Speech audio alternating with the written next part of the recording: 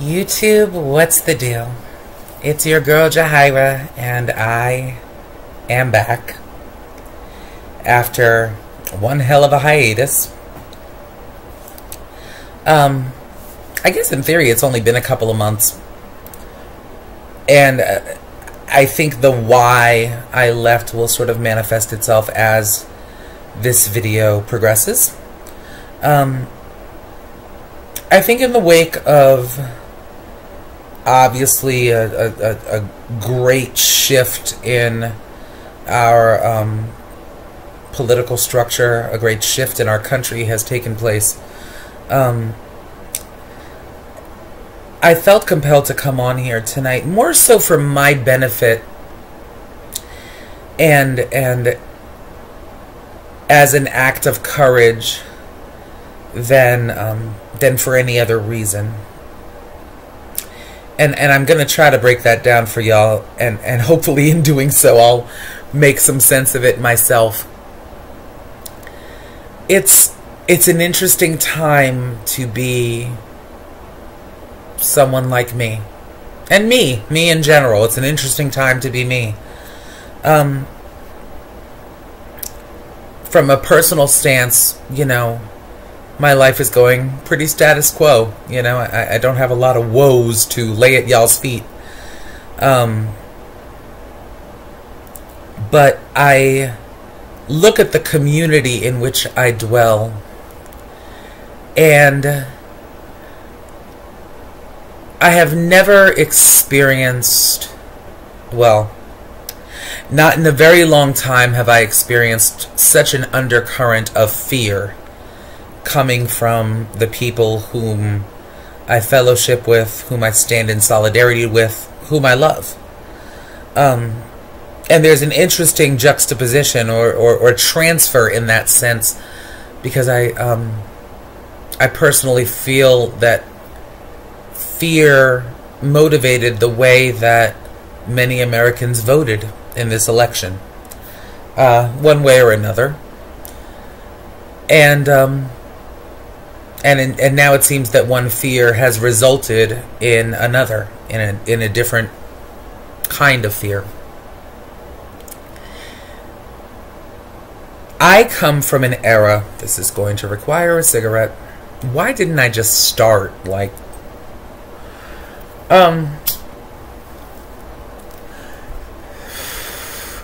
we're living in a drastically different time than when, I will say, the authenticity of my life began, which is essentially at 16 years old. When I was coming up, the goal, the standard by which you were deemed as having had a successful life and a successful transition was assimilation. The litmus test was essentially to be as evolved aesthetically as you possibly could, and then, for all intents and purposes, sort of immerse yourself in cisgender heterosexual society, essentially to disappear. And that has followed me well into my 30s. This ideology that in order to perform successfully at life, I have to kind of keep my head down and not create waves and not be visible in terms of my life and the journey that I went on to arrive at this point. And when things like this happen, and by things like this I'm sort of referring to targeting of the trans community and the larger, you know, LGBTQ community, as well as because my life has been one that is layered and nuanced. I am a person of color. I am also an immigrant. So there are levels to my anxiety. When things like this happen, when I feel that we are, for want of a better way to put it, under attack, flight is my first instinct. And that's not an easy thing to say. You know, I think that in theory we would like to be the people who, you know, stand up and rally. But that's not where my mind immediately goes. And that can probably be traced back to the early years that I spent in activism and advocacy, and the sobering realization that for every march that I attended or organized, for every dent that we made in social consciousness, you could turn right around and within, you know, oftentimes less than a month of that, you heard of another trans person being killed.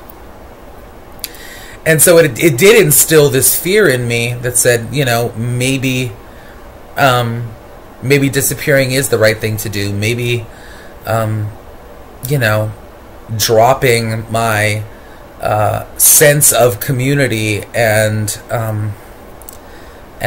sense of familial structure and going somewhere where I was not particularly known was the best move for me. And it's really this mindset, I can say this now because hindsight is 2020. It's that mindset that sort of led me to move to Louisville, Kentucky for those 5 years that I was there.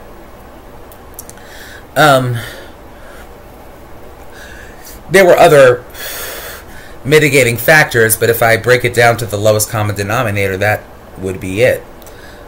Just a desire to start over. And to kind of disappear into the ether, so to speak. And so I come on here tonight as a statement, first and foremost, to myself. Because people are frightened. People are frightened. And I am one of those people. Not to say that you can necessarily quantify panic, but I'm a bit higher functioning than others whom I have seen at this point. But there is a real... We have now planted the seed through which a culture of fear can grow. And I'm here because I'm standing up. I'm standing up for those who can't. I'm standing up for those who won't. And I am not going to go gently into that good night. Obviously, I have deep feelings around the outcome of this election.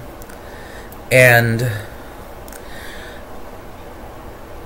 I am not one of those people who deleted a single friend or family member based on who they said that they were going to vote for. Voting for me is a very layered thing because this was actually the first presidential election in my life that I was able to cast my vote for. I have a long and illustrious history with immigration issues and did not become naturalized until probably my early 30s. That sounds about right. That's when I became a U.S. citizen, for those of you unfamiliar with naturalized. So yeah, this was the first time I got a chance to vote. And there was this interesting, no, not interesting, really crazy juxtaposition between soaring like an eagle on the wings of finally being a part of the American process and not ever having felt as American as I did that day,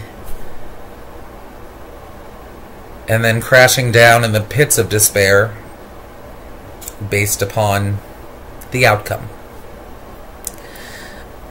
I try to be very intentional in creating space for anybody to have their political beliefs. It is a fundamental American right.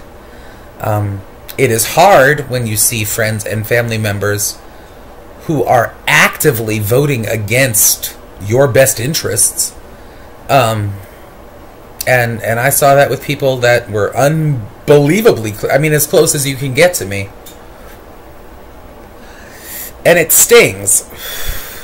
It is a, I think it's at best a microaggression. I can rationalize that it wasn't necessarily done maliciously, but it was done, and I will be affected by it nonetheless. Frankly, I would have preferred a candidate who had absolutely no intentions to do anything regarding my community than somebody who ostensibly appears to have a desire, and if he doesn't, his vice president certainly does, to negate the progress that has been made, and in other ways to reverse it. That is a very difficult pill to swallow.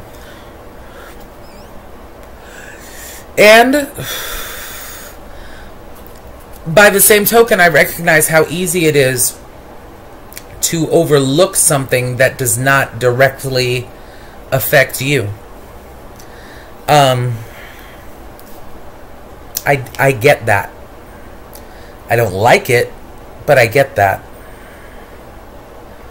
And so I and those like me sort of have to figure out what the next 4 years are going to look like, presumably. And what I am committing to, against the ever-present voice in my head that says hide, is not going away easily, and being a presence and continuing to be a voice on YouTube and wherever else I'm led to go that offers people an example of who a trans woman can be and what a trans woman can look like and the way that a trans woman can move about in this world. I've always been very conscious that the bulk of my subtastics are cisgender people, and I have to believe that some of you may not have a trans friend in your personal lives, and may not feel a sense of connection to the LGBT community. And I'm here to, as gently as possible, remind you that you do have a trans friend. And if there are questions around that, I'm here. I'm here and I can be contacted. You know, I never intended, and I was very conscious about not making this sort of a trans-centered channel, because there are plenty of those.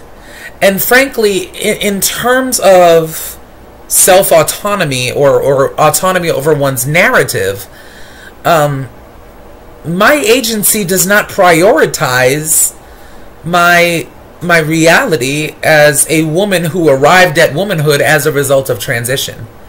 It's just not as big a deal to me as it is to others. You know, I only have my own lens to look through here, my own perspective.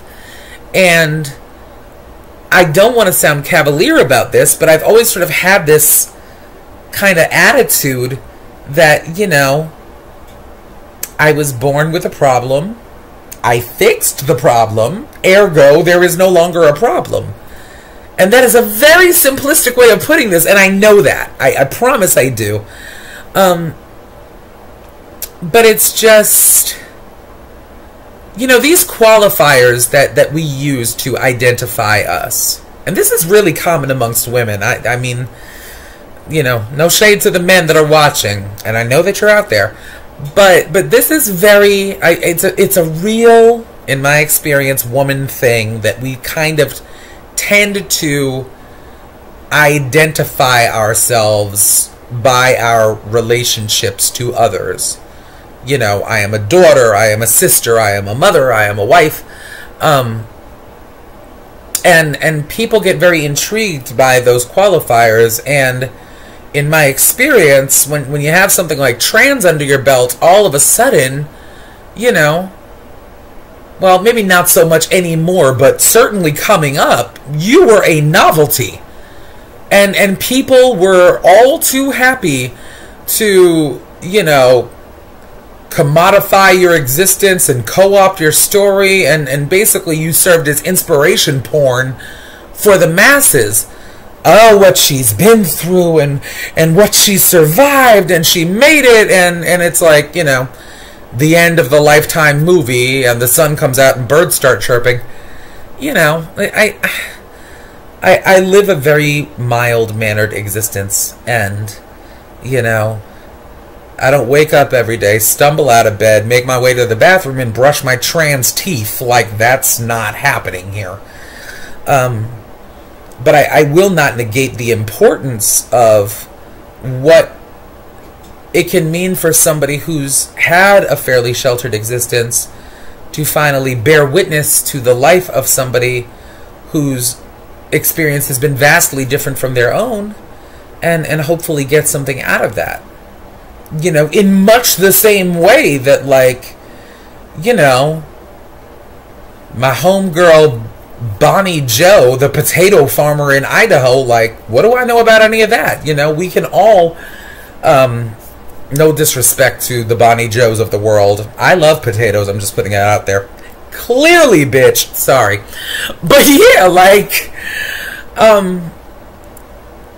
we're all in an opportunity. We're all in a space where we can learn from each other. And I am not some, like, grandmother Willow, you know, dispensing the wisdom of the ages, and being incapable of absorbing anything in return. I love to learn, and I try to find opportunities on a daily basis to become aware of something that I didn't know before.